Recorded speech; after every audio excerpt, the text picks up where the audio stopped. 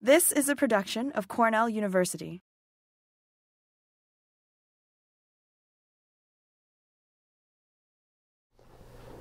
So I'm here today to talk about mushrooms and international development. I was able to travel to two unique locations in the world, Bangladesh and Rwanda. Bangladesh was not all about mushrooms. I did go following love. I went to go visit my girlfriend Amanda while she was collecting her data for her PhD. Thanks, Amanda. But it was also for adventure. You know, there's a lot of lessons that you can't learn in the classroom and you can't find in the library. And so I was really excited for these sort of experiential learning opportunities. And then, you know, I'm interested to get into international development. And I asked Dr. Peter Hobbs, who some of you may know, I asked him how I could become involved in international agriculture development. He said, Brian, you just got to do it. You just got to go there and get experience and do it. And so I went, and that's that. This is also sort of an opportunity for my own shameless self-promotion. I'm going to hopefully graduate this May, so I'll be looking for a job. If anybody knows a good opportunity, I'd be happy to entertain that. So let's start by combating stereotypes about mushrooms. Mushrooms are the fruiting body in the kingdom fungi. Fungi are their own unique kingdom. There are a number of players, the good, the bad, and according to George Hudler, no uglies, right? And there's a number of uses, number of ways different mushrooms and fungi can contribute to society in terms of human health and ecological health. So yeah, and then, you know, one stereotype we encounter a lot here in the university is the psychedelic mushroom. So if you guys need to get it out of your system, maybe make a joke to your neighbor really quick, and then we can move on from this stereotype. So I first became interested in mushrooms in reading this book, Mycelium Running by Paul Stamets. Paul Stamets is he's a rock star mycologist, really very persuasive in sort of convincing all the benefits that mushrooms can provide to society. Some of the benefits include the remediation of agriculture runoff. On the top you see a number of mushroom species. I know it's kind of small. Trust me, they're there. And then a number of potentially disease-causing organisms that are often the result of wildlife and in rainwater runoff. And so these mushrooms, when incorporated into riparian buffers, have the ability to kill a number of these pathogens, some of which are beginning to develop antibiotic resistance. They've also, certain mushrooms are also capable of remediating chemical contaminants as a result of industrial activities. What's really neat about these mushrooms is that they have the ability to metabolize these chemical contaminants rather than just absorb and translocate, as is common with more traditional bioremediation strategies, plant-based bioremediation strategies. And so you see things in here like organophosphates, pesticides, trinitrotoluene, that's TNT. So this is, you know, a remarkable way to use a living organism to sort of fix the damage we as humans have done to the environment. Mushrooms can also be used as pesticides. The most expensive mushroom in the world is a member of the Cordyceps genus, which is pictured here. It infects caterpillars in the Himalayan plateau in Central Asia. And like I said, this is the most expensive mushroom in the world. There's also certain Cordyceps species that will infect ants or grasshoppers, can really help to reduce populations to below an economic threshold. Mushrooms are also very beneficial in human health. They have a great ability to bridge the gap between foods and medicines. There are a number of different disease pathologies that they've been associated with affecting. I've got citations for all of these if you'd like to talk more about this later. But really there needs to be more research done into the applied aspects of mycology. It's a great way to sort of explore the interaction between both human and environmental health. So, on to the journey. Bangladesh first became a country in 1971. Before that, it was known as East Pakistan after the 1947 British partition. but due to a number of factors, not the least of which was geographic separation, Bangladesh fought for their independence and gained that in 1971. There continue to be a number of political issues in Bangladesh that have sort of affected its coming of age as a country. But in addition to the political turmoil, Bangladesh is also the site of the highest concentrations of naturally occurring arsenic in the world. It infects the soil and groundwater, and it has been described by some as a public health emergency. Close to 50% of Bangladesh's population is at risk of exposure, and traditional strategies rely on the filtration from water, which is significantly inhibited by access to financial resources in terms of getting this technology out to the people who really need it. So in doing my research for my master's degree, I came across this paper, Mitigation of Arsenic-Mediated Stress in Rats. And while it is a big jump from rats to humans, this is very promising. And the light bulbs went off in my head, and I wanted to explore this more. How can mushrooms help Bangladesh? So I traveled to Bangladesh with two main questions. What is the current state of mushroom activities in Bangladesh from an extension standpoint? And then, are specialty mushrooms an appropriate strategy in preventing arsenic toxicity? And so for the first question, I knew a little bit of information going there. Amanda had traveled to Bangladesh in the year prior and wanted me to come visit her the next time she would be traveling to Bangladesh. So I said, hey, find something with mushrooms and I'll be there. And so she was able to come up with the National Mushroom Development and Extension Center, which engages in research activities to promote a national collection of useful mushrooms, human resource and agriculture development training, researching quality parameters of products and production tools to enhance branding and verification, expanding consumer awareness, in addition to increasing consumer interest in order to develop trade relationships for an export-driven development. So that's what she found, and I was there to explore it. I know in their mission, this is their mission statement that I just read to you, and they describe export-driven development. Just out of curiosity, does anybody have any opinion on the goal of export-driven development versus regional development in terms of a novel crop such as mushrooms? It could be for anything, specialty, high-value horticulture products. I don't know if anybody has an opinion on that. I don't want to be the only one talking here, so. You mean like, is it the kind of thing the World Bank exploit, in developed areas? Right. Can you? I mean, the goal of export, is it exploitation? Let me say, shooting for the goal of an export-driven development opportunity.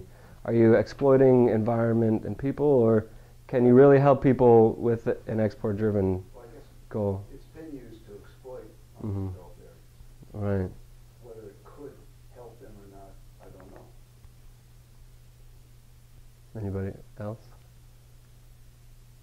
That's sort of what I think, but I don't want to, I know some people believe in that export-driven development strategies are the way to go. So yeah, I'd be happy to talk with anybody after that, after the talk. The National Mushroom Development and Extension Center, currently there are 16 sub-centers located throughout the Republic of Bangladesh. The center is in Savar, the main center. The facility was started in 1979 and experienced a significant lag phase until 2003 when they began to gear up production systems thanks to grants from the Asian Development Bank. In 2009, the Japanese Development Bank gave another grant to the Extension Center, promoting their current capacity of the 16 sub-centers and making it a part of the national extension system in Bangladesh. One thing I should mention is that literally translated, the word mushroom in Bangla is frog umbrella. So that may give you sort of a hint on how people will accept mushrooms as a food product. After arriving in Dhaka, we traveled to the southern district of Noakhali, and I hired a translator and spent the time roaming the countryside, pursuing my own interests. We found several former mushroom farmers, no current mushroom farmers, who told us that when they were selling mushrooms, they would sell for about 200 taka per kilogram fresh and 2,000 taka per kilogram dry. Taka is the currency of Bangladesh. It's roughly 80 taka to $1. So this is a pretty high value product, and maybe not within the purchasing capacity of many rural households. They mentioned that obstacles to the expansion of their enterprise included lack of acceptance of mushrooms as a food product, lack of profitable market outlets, and unreliability or poor quality of spawn that was being sold to them by the either the National Extension Center or private enterprises. But there was promise that they began to cultivate mushrooms because they recognized the unique properties mushrooms contain as a food item. One of the gentlemen we spoke to began cultivating mushrooms because his father was sick, and he wanted to grow mushrooms because he thought the mushrooms would help his father get better. And so you see this in the more educated individuals, that they can recognize and understand the benefit that mushrooms can have in the human body. Following our visit in Noakhali, and there were a couple other experiences in this region. While I was in Noakhali, we traveled to Kumila, which is another city in Bangladesh, and visited this Kumila substation. Here they were currently producing mushrooms. They sold for 130 taka per kilogram fresh and 1,500 taka per kilogram dry. And they explained to me a little bit about the training that growers must go through to be a part of this extension system. It's a 3-day training program.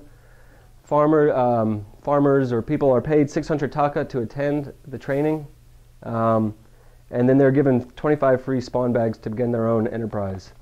So you really, there's really a big push to get these farmers to attend the meetings. A great incentive, 600 taka. That's some of the rural day laborers we talked with, their daily wages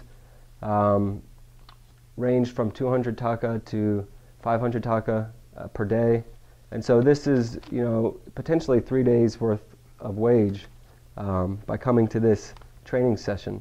Whether they learned to grow mushrooms or not, they were there and they got paid. So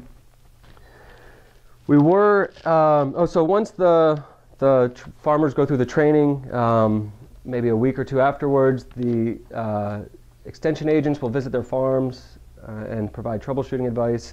If they aren't able to sell their mushrooms, then they will, the extension center will buy the mushrooms from them, usually in the dried form at whatever the prevailing market rate is. During this time, we were also able to visit the Feni substation. Feni is another city in Bangladesh, and we, on the way to this station, we came across a doctor. I don't know, he'd been in the pharmacy trade for roughly 25 years. I don't think he hadn't been to formal medical school, but anyways, he was referred to as a doctor within the village. And he prescribed pharmaceuticals, and he used a pharmaceutical in his practice, one drug that was a mushroom-derived product from Myanmar. In 2005, during the caretaker government, he wasn't able to access this medicine, and decided then that he would grow his own mushrooms. Now, mind you, this doctor was a former mushroom grower. Again, he cited limited market development as his main obstacle in developing this enterprise. The Narikal Bagan is the name of the sub-center in Feni. That means coconut garden. They had a number of coconut trees. It was they were evaluating for different parameters, and so we got to eat a lot of coconuts during this visit. It was fun. And we talked to the director of the sub-center, who described a failure of acceptance as a food item, lack of markets, failure to create a systemic production system, and poor retention of growers in the training program.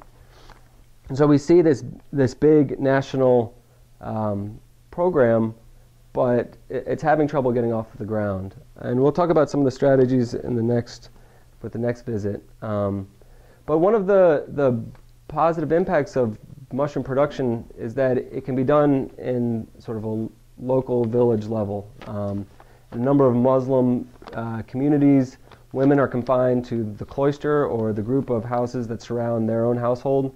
They aren't permitted to travel to markets or leave this tight village area. And so mushrooms, you don't have to go out to the farms, you don't have to go to the field to cultivate mushrooms. You can do it in your backyard or next to your house. And so there have been a couple of papers that suggest mushroom enterprise may be a method of gender-sensitive development, a way to empower women in Bangladesh. We met with one woman. This picture is, I took that picture, that's not from the paper.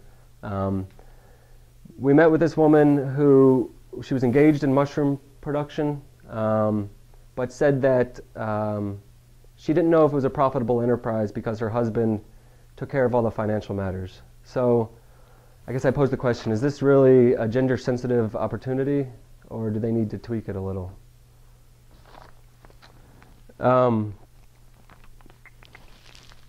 So following, after a number of different experiences later on in the fall, I was able to visit the center in Savar and met with the national director of the Mushroom Development Program, Dr. Neeraj Chandrasekhar. In Savar, it's the primary stage of development. They're trying to establish processing and production technology. And they maintain a very close relationship with India, China, and Japan. This is the source of all their germplasm for the mushrooms. So these are all exotic species that are being imported into Bangladesh. Maybe if they were able to isolate locally growing species that may be more culturally adapted, environmentally adapted, they may have more success in their production systems. Maybe the shape of the oyster mushroom was throwing off consumers. If they found something more recognizable to them, they may want to eat it more. But I think there's really a big obstacle of perception with mushrooms in Bangladesh as a whole.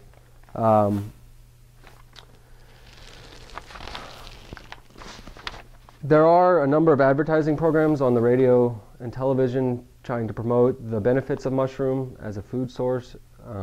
And some of the people I talked to suggested that this was making a difference. There's a few papers out saying it's making a difference in promoting mushroom consumption in Bangladesh. But I'm still skeptical that they are actually making an impact. So just to conclude that section a little bit, Bangladesh harbors a very robust extension system for promoting mushroom development, but it's a very top-down oriented program coming from international entities to the local level. Why do they want to grow the mushrooms in Bangladesh? Could they do it anywhere? Why do they pick Bangladesh? Is it very labor intensive or something? Well, so, I mean, mushrooms can be produced in a variety of scales and methods. I mean, you can produce it on the household level, but, you know, here in the United States, they're all produced on a big, huge industrial scale. You know, I'm not really sure why they chose mushrooms as a development opportunity and why it's received so much funding. It very much seemed like they were trying to force mushrooms on the population. So, yeah. But then here in the Chittagong Hill Tract region, and I'll talk about this region a little bit more. This is an area of very high indigenous, a very high concentration of indigenous ethnicities that are probably more closely related to the Burmese, Myanmar folks than the actual people that make up the population of Bangladesh. And they love mushrooms. You can find them in the market. You can find them, you know, people are very eager and readily consume mushrooms. So, and moving forward, maybe the Extension Center should concentrate their efforts in this region. I know there's some tension between, you know, the Banglas and the indigenous ethnicities in several areas. But I was actually had the opportunity to work there, working with a Spanish NGO, and I'll get to that in a little bit. So while I was in Noakhli, we were able to travel around, and you know, I wanted to develop the agriculture context. I wanted to learn how farmers were, how they farmed, what they used. While we were in Noakhli, this is Dr. Chandra Charkar in Savar. A few pictures of mushrooms that they were growing there. There's the pink oyster. It's pink, but it doesn't really taste very good, so I don't know. These are reishi mushrooms being grown near Feni. This was one of the most prolific growers in the area. He had 2,000 of these spawn bags that you can see. And this is... it's rice paddy straw. So they harvest the rice, and then the stubble's left in the field, and they will harvest that.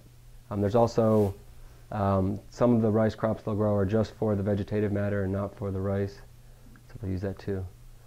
But you know, one of the great things about oyster mushroom is you can grow it on just about anything. As Dan can attest, you can grow it on toilet paper rolls, you can grow it on coffee grounds, you can grow it on crude oil.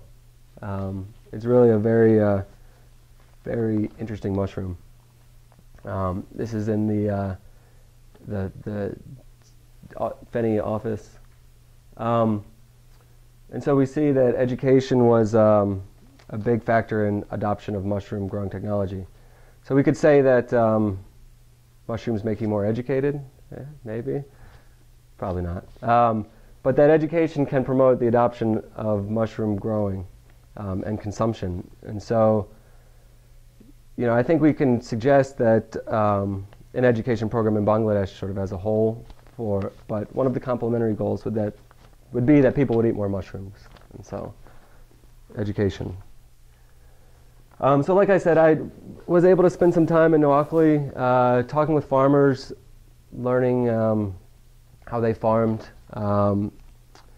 In the markets, market vendors were generally very knowledgeable about product origins. They can tell you what town it was from, what country it was from, if it was imported or domestic.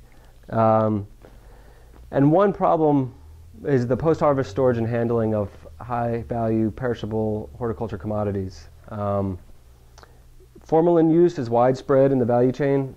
Do you guys know formalin? It's used to preserve cadavers, highly toxic, highly carcinogenic. But it's used to keep the produce from rotting when they buy it in the local market and transport it to the urban market.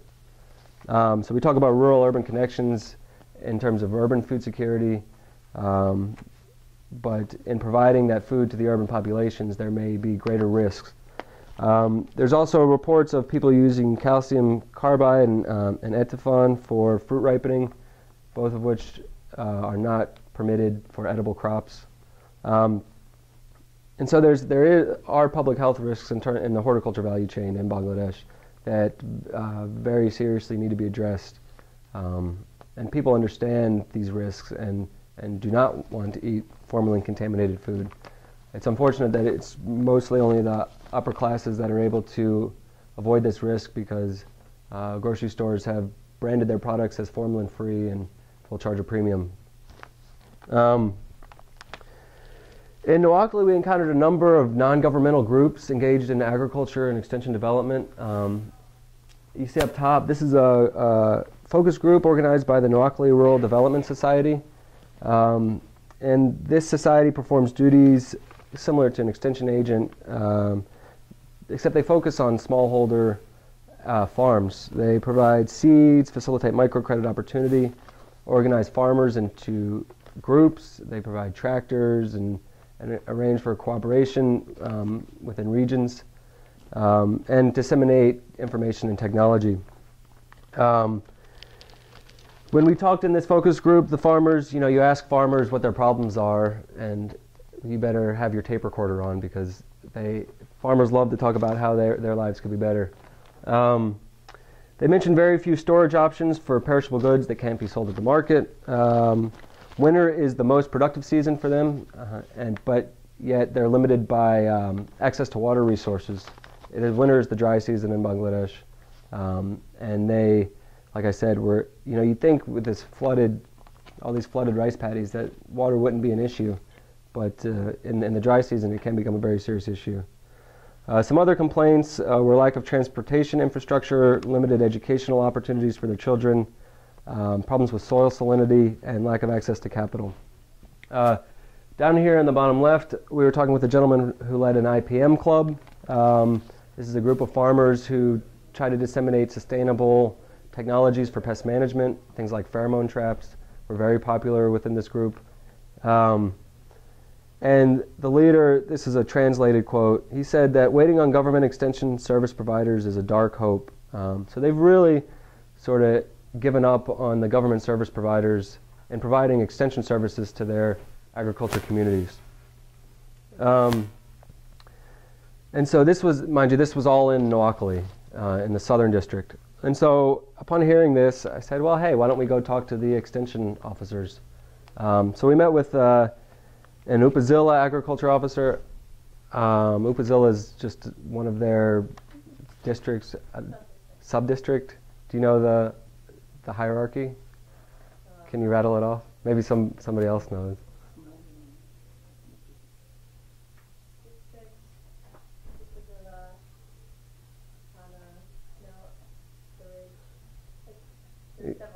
Yeah. So it's just how they arranged. Yeah.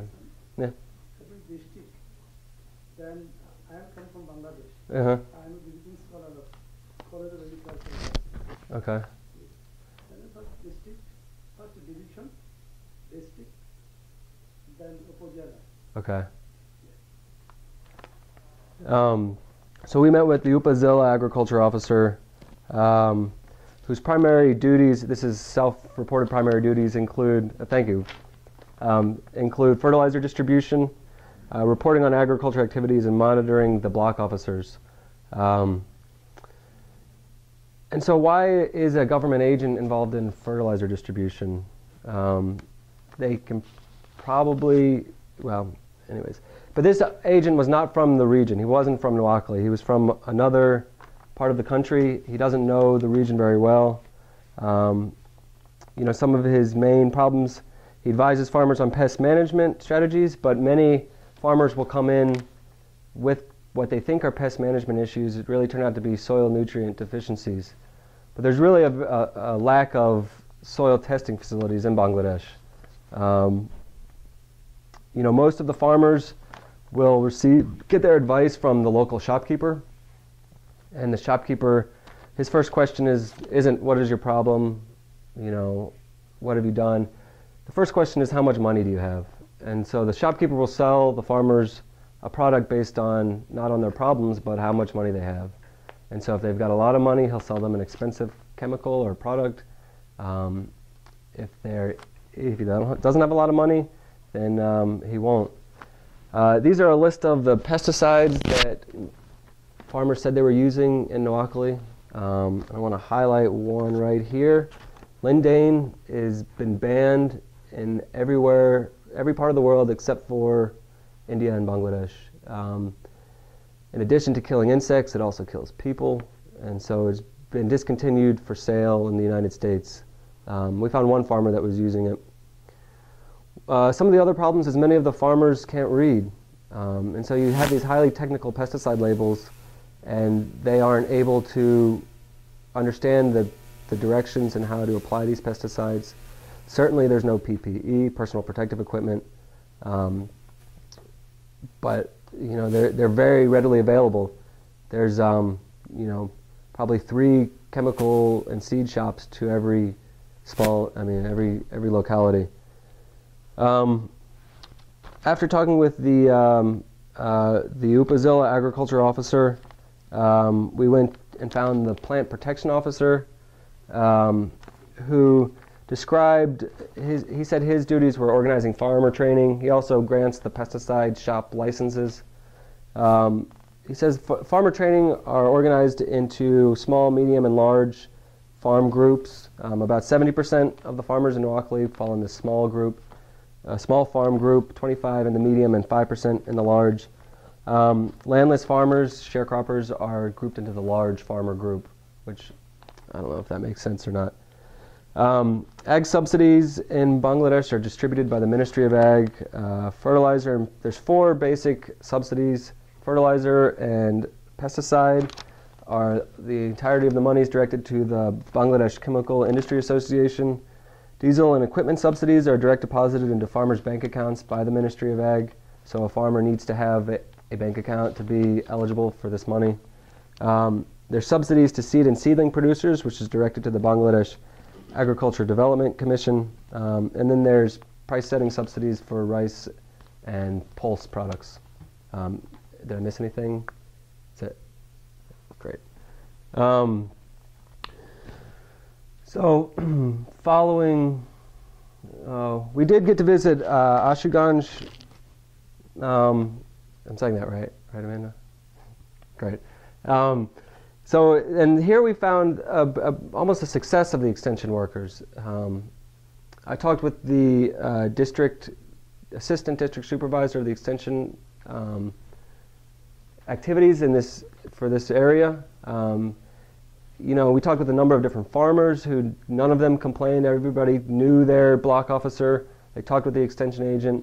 I think, you know, what the district officer said was that this region is more industrially oriented than agriculturally oriented. And so I think when we say in Noakhali is just, there's too many farmers.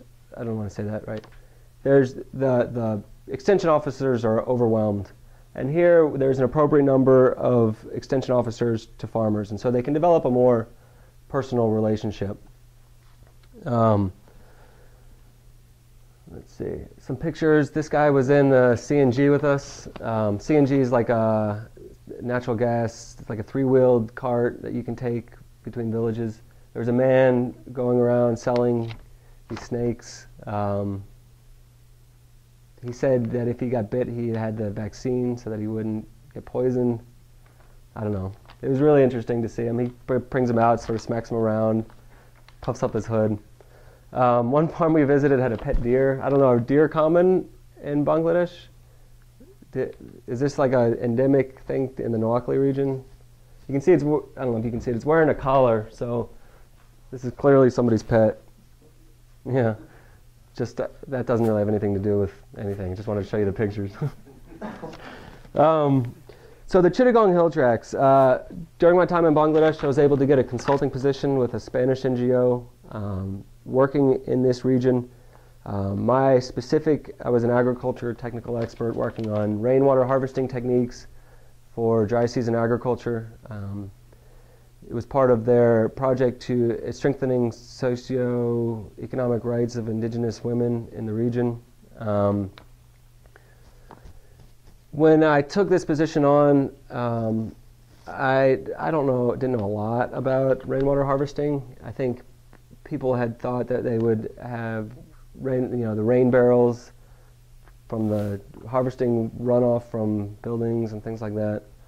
A number of the buildings in this area were thatched roof, not tin roofs that harbor a number of microbial contaminants. And at this point, I really became aware of Cornell, not just as a brand and a recognizable name, but there's actually professors here that are here to provide help when you need it. Dr. Norman Uphoff and Dr. Peter Hobbs and a number of the staff here provided some incredible resources that helped me in this position. And so essentially what we were doing, we were working in the Lama Alikadam area. It's characterized, like I said, by high populations of indigenous groups. Household income is dependent on agriculture. The traditional system of cultivation is called Jume or Jume. It's a shifting cultivation, otherwise known as slash and burn. Some of the villages, due to increasing land pressure, these villages would traditionally have a 30 to 50 year rotation. Now, because of increased land pressure, they're shortened to 3 to 5. So the soil and the ecology doesn't have a chance to recover the soil organic matter and soil nutrient capacity. And so you've got serious problems with erosion and loss of livelihoods almost, because they fall into this cycle of poverty where traditional cultivation practices result in reduced soil fertility, decreasing vigor of crops and their resulting progeny. All of these villages save their seeds, further contributing to lower productivity and resulting in reduced wages and food insecurity. And so my goal was to encourage more perennial systems. This is a companion planting guide that we gave to so I was working with a local implementing agency, Teranga, I think is what they were called, and they had their own agriculture officers. So I was helping to train the agriculture officers who would then disseminate this information to the local villages. And in determining projects to implement, can you guys see that? In determining projects to implement, we were able to go around and interview the villages. I tried to engage in a participatory approach to determine who needed what their needs were, and work together. We introduced a number of solutions that came from this publication. If you can see that, implementing integrated natural resource management projects under the National Rural Employment Guarantee Act. The National Rural Employment Guarantee Act is an act in India that basically provides 100 days of paid labor to rural people. And so there were a number of strategies for rainwater harvesting and soil water retention that came from this publication that took place in eastern India, very close, right on the Bangladesh border. So appropriate technologies that have been developed in a similar region, and then we introduced these to the localities, and they were able to decide what they wanted to do. There were some cost-sharing arrangements with the implementing organization and the locality. So it wasn't just sort of a donation, here we'll put in a pond for you for nothing. It was the villagers were engaged in the problem and the solution, and oftentimes paid for their labor to work.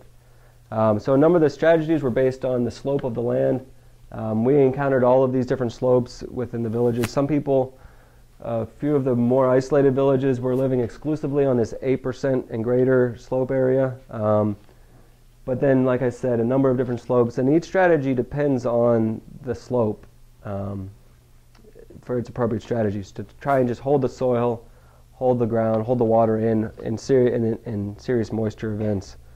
And here's pictures from the region. This is my friend Nico. This is a pond we dug or helped to dig with one of the local groups.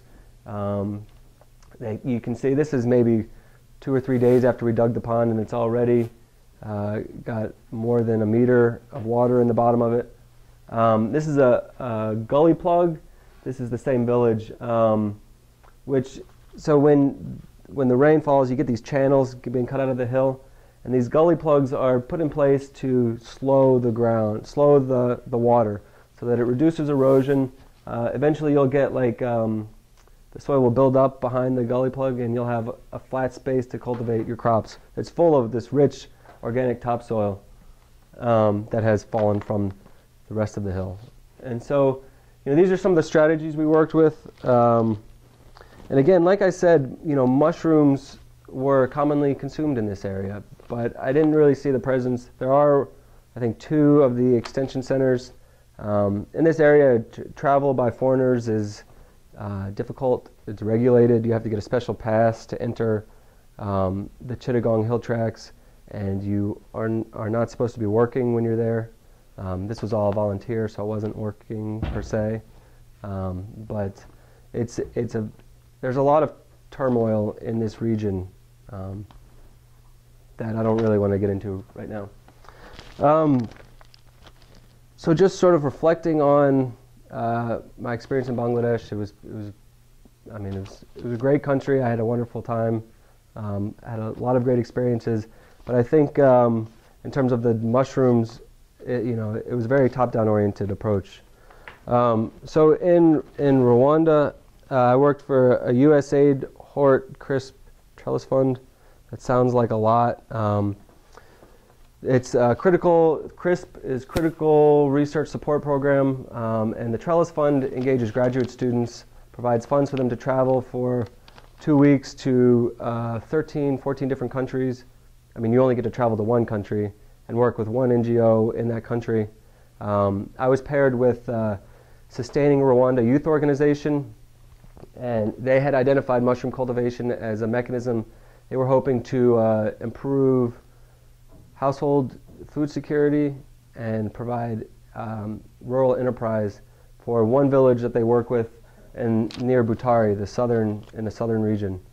And so when I arrived in Rwanda, I spent the first week traveling to a number of different people engaged in the mushroom industry.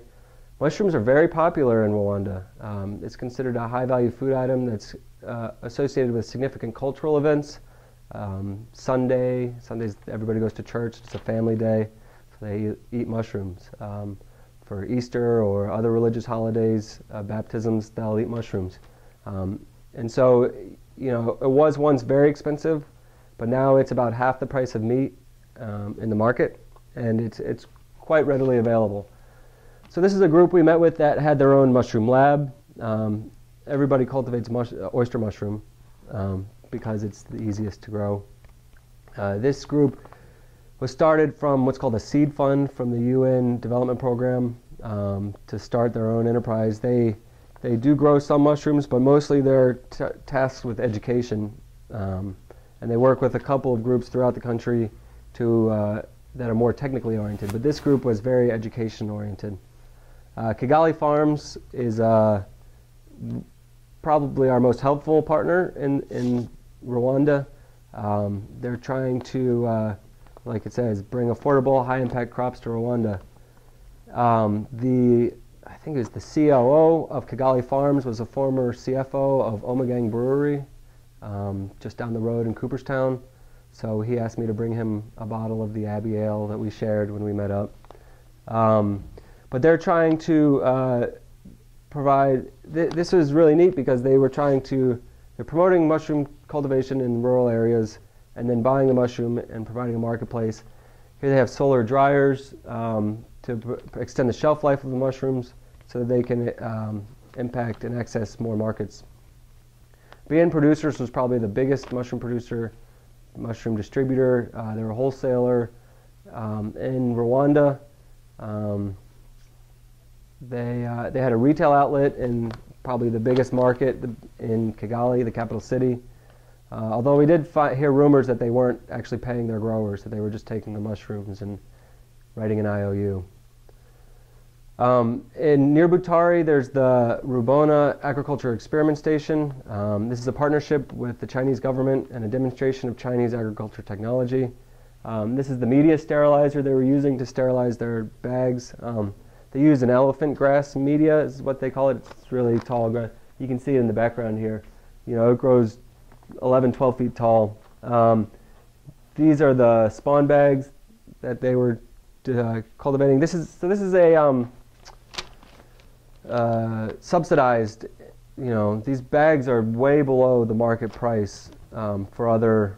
Kigali Farms produces spawn bags, and they sell them for 400 Rwandan francs for a bag. The Rubona Experiment Station sells them for 300 Rwandan francs per bag, and they probably don't even, they don't have to sell them for that. They could give them away, and they do, especially when it's a program targeted for rural enterprise development. After we visited all the farms, so if you see here, one thing I learned in visiting these farms was just sort of how they grow mushrooms in Rwanda. Because mushrooms require a high moisture capacity, high moisture content, it's very difficult to create a controlled atmosphere. And so they'll put the mushrooms bags into the soil, and so they can regulate soil moisture much better than they can regulate atmospheric moisture.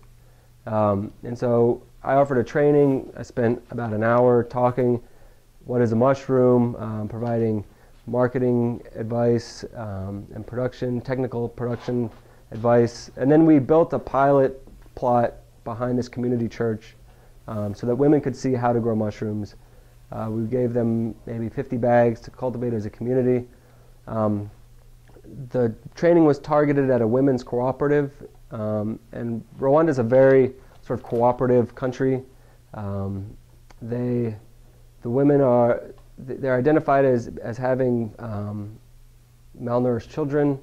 They're invited to attend a maternal and child feeding class. It's a 10-week class. And after completing the class, they are invited to join the cooperative. And when you become a cooperative in Rwanda, you're given a savings account and formally recognized by the Rwandan government. You're given like a certificate. And so, you know, they have a savings account for which they could promote microcredit activities. And it was targeted by the Sustaining Rwanda Youth Organization for a number of rural enterprise activities.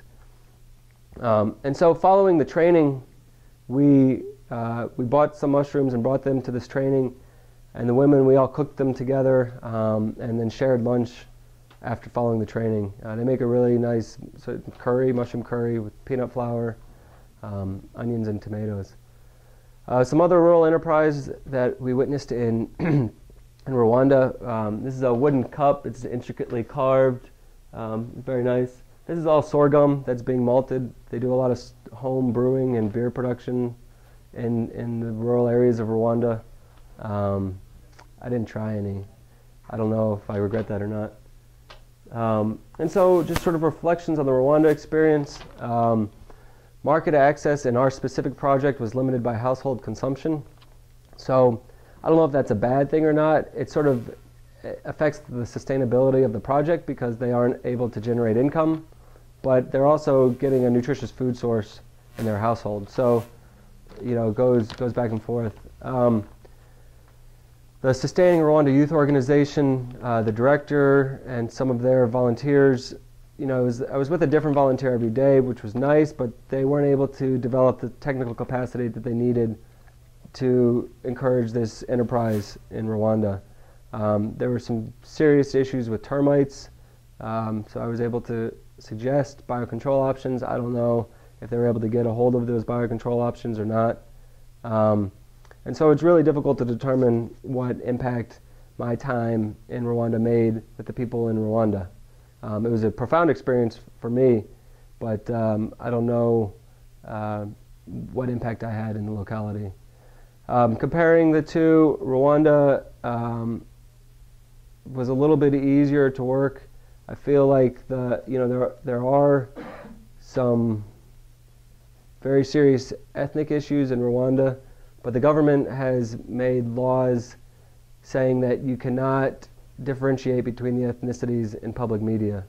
And so, you know, the Rwanda experience in their history is tragic, and I think they're really looking forward to look beyond that and really work together at being one Rwanda.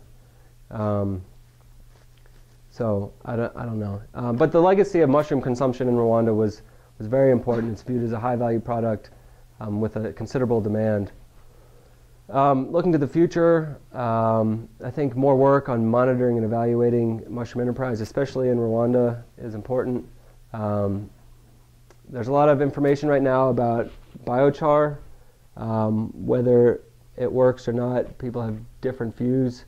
But in planting the mushrooms in the soil, like we saw in Rwanda, you really are increasing the soil organic matter and could potentially pave the way for more perennial cropping systems, such as tree fruits and agroforestry related systems. And then, you know, what is the role in the government, other agencies? I wrote inhibiting up there because, you know, in subsidizing their spawn bags, is the Rwanda Extension Service, are they inhibiting appropriate market development? And then how do you introduce innovation to a rural community without having them be dependent on your, on you giving input? You know, the women, after they ate all the mushrooms, they said, okay, can we have some more spawn bags now? We said, well, we don't have any money. So I think the project sort of ended at that. You know, how do you introduce a new idea without the people becoming dependent on your inputs? So that's all I've got today. Thank you for coming out. Does anybody have any questions? Going back to the Bangladesh situation in terms of sort of seemed like limited success of mushroom cultivation in terms of their original target goals as like a household enterprise kind of as a household enterprise. But do you think that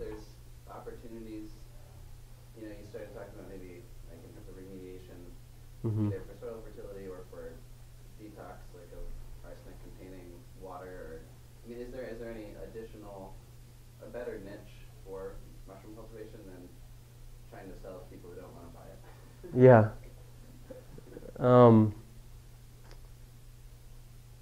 Probably. You know, you look at, in terms of agriculture inputs, you know, there's pretty heavy transportation costs that are associated with organic inputs. There's a lot of ammonium nitrate available in Bangladesh. And so, as you know, to sort of differentiate, like the you know, agriculture mushrooms, you know, for agriculture inputs, I think it'd be difficult. You know, and then, you know, I don't know, how do you incorporate it into sort of a market-based system to get it out to the people? I mean, there definitely could be opportunity. I just don't know what it would be.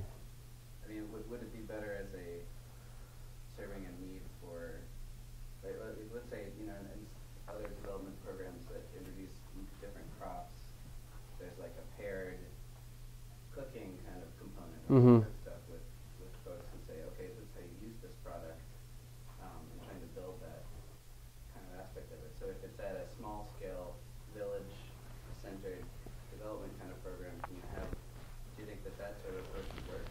Or is that in Bangladesh and places that you work? Provide like more a nutritious food that's easy to produce. Right. So vegetable consumption in Bangladesh was not very common, you know, around the time of their independence.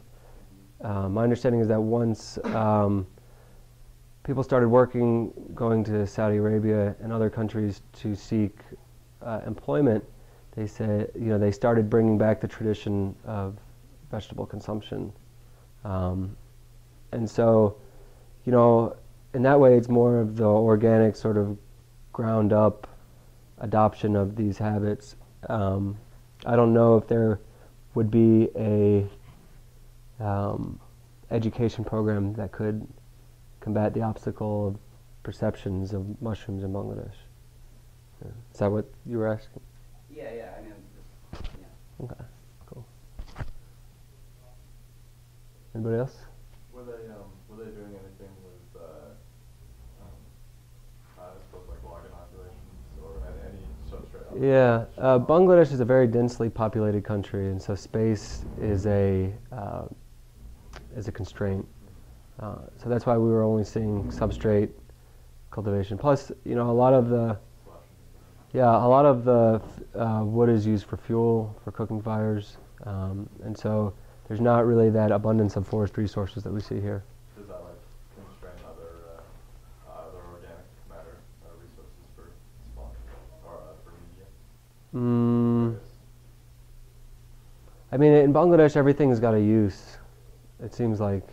And so, you know, to be able to identify a substrate, an appropriate substrate, I think it's difficult.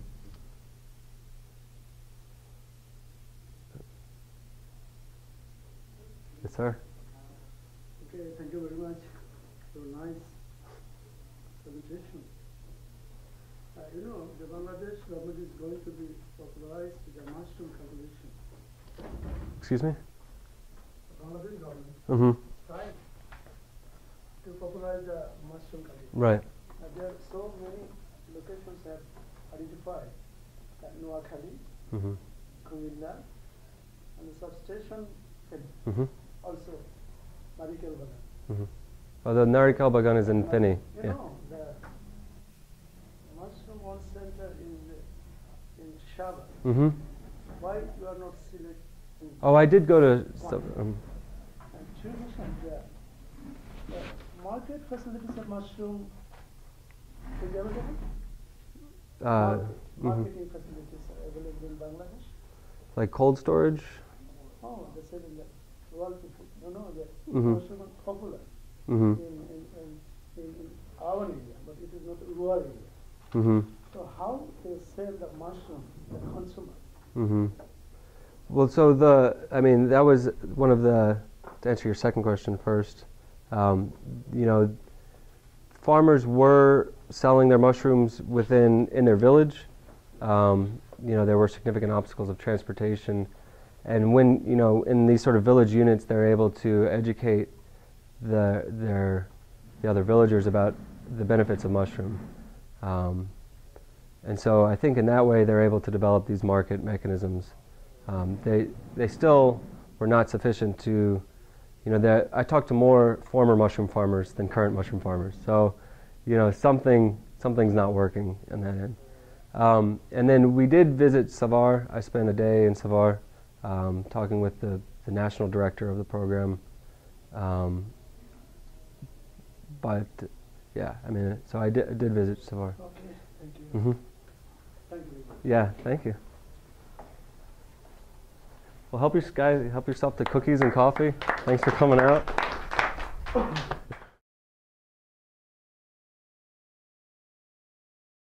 This has been a production of Cornell University, on the web at cornell.edu.